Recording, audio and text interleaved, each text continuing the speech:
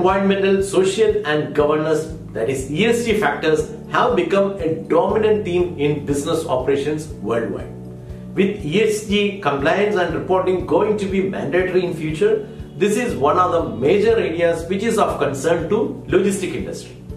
Among ESG, the E for environmental responsibility, particularly climate control, has seen a sharp rise in importance due to the visible effect of climate change. While many nations, corporations and organizations have pushing for greener initiative, the role of the United States and other developed nations in contributing to and addressing climate change is a complex and controversial subject.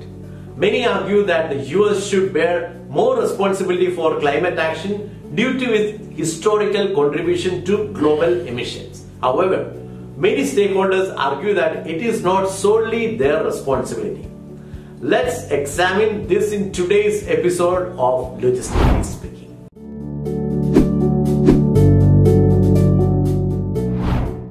The Industrial Revolution, led by developed nations like the US and the United Kingdom, marked a significant turning point in human history.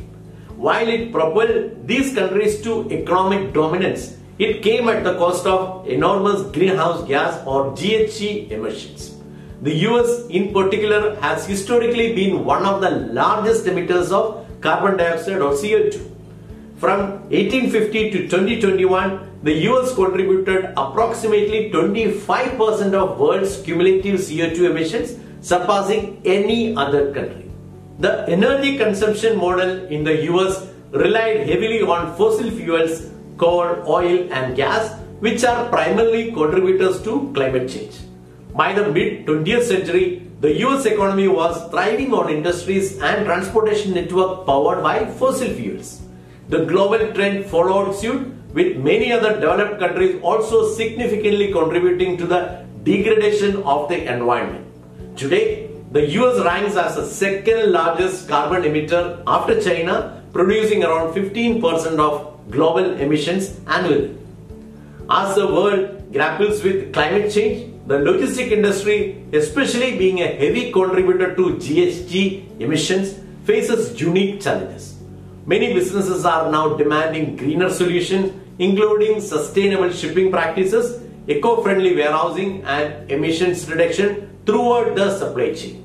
As global trade continues to expand, balancing the need for efficiency with climate consideration has become a pressing concern. Historically, logistics was centered on cost, speed and reliability.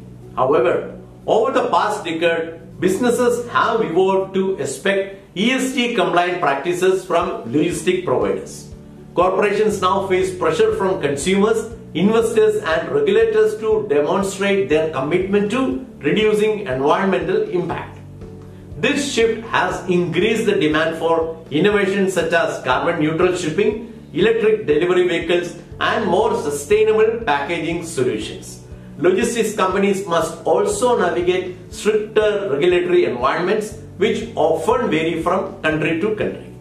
In response, many US-based logistics providers have integrated climate-friendly practices into their operations. For example, UPS has introduced the use of electric vehicles in their delivery fleet, and FedEx is investing in carbon capture technologies to offset its emissions. However, the transition to fully sustainable logistics remains slow, and the overall contribution of the US logistics sector to climate change continued to be significant.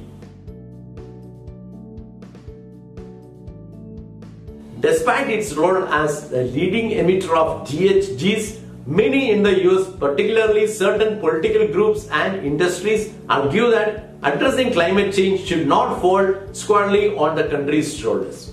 This view is rooted in a combination of historical, economic and political factors.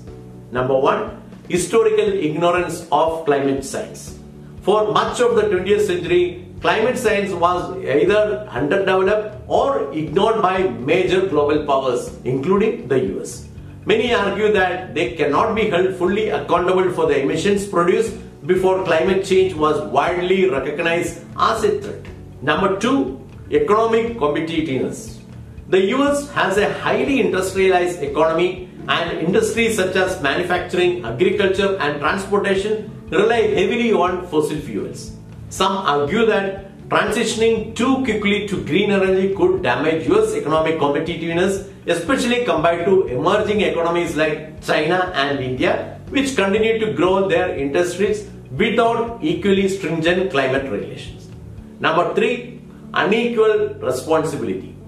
The US government has often pointed out that while the country has historically contributed to climate change, it should not bear the brunt of today's action, given that other nations, particularly China, now lead in emissions. China's CO2 emissions have surpassed that of the US since the early 2000s, and in 2021, China has responsible for 31% of global CO2 emissions. US policymakers frequently argue that emerging economies must also take on more climate responsibility. Number 4. The pushback against multilateral agreements. The US has had a complicated relationship with international climate agreements. While the country signed the Paris Agreement in 2025, which aims to limit global warming to 1.5 degrees Celsius above pre-industrial level, it withdrew under the Trump administration only to rejoin under President Biden. This political flip-flop reflects broader reluctance in some US sectors to commit to global climate initiatives that could be seen as undermining national sovereignty and economic interests. While the US government and many corporations have championed the shift to greener options, there is a glaring contradiction between this rhetoric and action. The US continues to heavily subsidize its fossil fuel industry, providing around $20 billion annually in direct subsidies according to a 2021 study. These subsidies undermine global effort to transitioning to renewable energy and reduce emissions. At the same time, US-based multinational corporations are profiting from the green transition by marketing products and services as sustainable even when their overall environmental impact remains high. Many companies engage in greenwashing, where they promote eco-friendly initiatives to distract from their continuous reliance on non-renewable resources. The contradiction is evident. While advocating for a greener future, the US and its industry often prioritize profits and short-term economic gains over long-term environmental sustainability. Despite these contradictions, there are notable trends in the US towards more sustainable practices, especially in logistics and supply chain management. The shift towards greener logistics have accelerated, spurred by government regulation and changing client expectations. For example, Amazon, the world's largest online retailer, has committed to achieving net zero carbon emissions by 2040 and has ordered 100,000 electric delivery vehicles as part of this goal. There has been an overall increase in green initiatives. The US saw 50% increase in electric vehicles sales from 2020 to 2022, with Tesla being a leading player. The transportation sector, which contributes to around 29% of US total GHG emissions, is gradually shifting towards EV as more stringent emissions and regulations take effect. In 2020, the global logistics sector emitted around 3.5 billion tons of CO2, with the US logistics sector accounting for approximately 15% of this. Leading logistics providers like DHL and FedEx have committed to reducing their carbon footprints by investing in electric trucks, more efficient shipping routes, and renewable energy sources. According to the US SIF Foundation, assets invested in ESG compliant portfolios grew to $17 trillion by 2021, a 42% increase from 2018. This shows a growing demand from investors for companies to adhere to sustainable practices. The US has played a pivotal role in both causing and addressing climate change.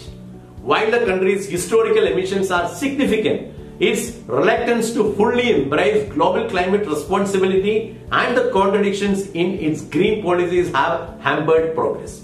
However, The rising demand for sustainable solutions from clients, investors and regulators is pushing US corporations, especially in sectors like logistics, to adopt greener practice. To truly lead the fight against climate change, the US must reconcile its economic interests with its environmental responsibilities and ensure that its green push is more than just rhetoric. Well, we have come to the end of the episode. Thank you for watching till the end and see you next week.